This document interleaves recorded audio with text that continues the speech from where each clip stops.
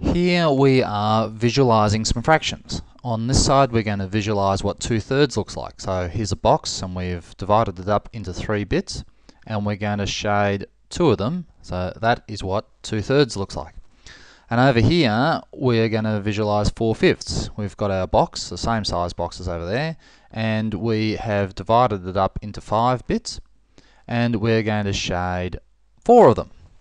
Alright, so now, because we are talking about multiplying fractions after all, we're going to talk about what does 2/3 of 4/5 looks like. Alright, of means multiplication, so 2/3 times 4/5 is the same as 2/3 of 4/5. Same as 6 times 8 is 6 of 8. Anyway, what does 2/3 of 4/5 looks like? Well, here's your 4/5. This bit here, what we're going to do is break it into 3. We're going to imagine you draw a line down there and a line down there, and we're going to take 2 of them. So we're going to have 2 here and we're going to leave this one out because we only want 2/3 of these 4/5. So if we do this, alright, we've turned the lines off. So now in this doubly shaded area we have got 2/3 of the 4/5. The red area was the 4/5 and we've divided it up into thirds and we're going to take 2 of them, these 2 over here.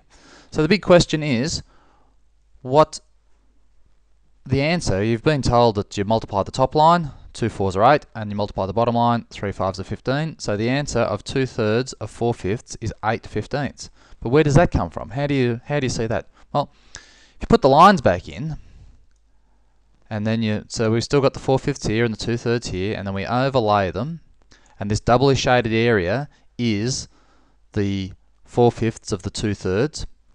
So how big is this doubly shaded area? How much of the whole is this area here?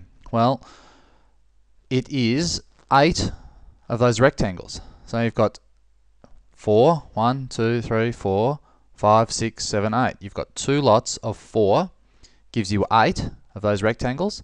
And how big are those rectangles? Well, there's 15 of them. There's 3 times 5 is 15. So you've taken your thirds and then you've divided your thirds into fifths. So each third, so you look at the whole box, you divide it into 3, you've got multiply by 3, then you multiply by 5 when you divide each of those thirds into fifths.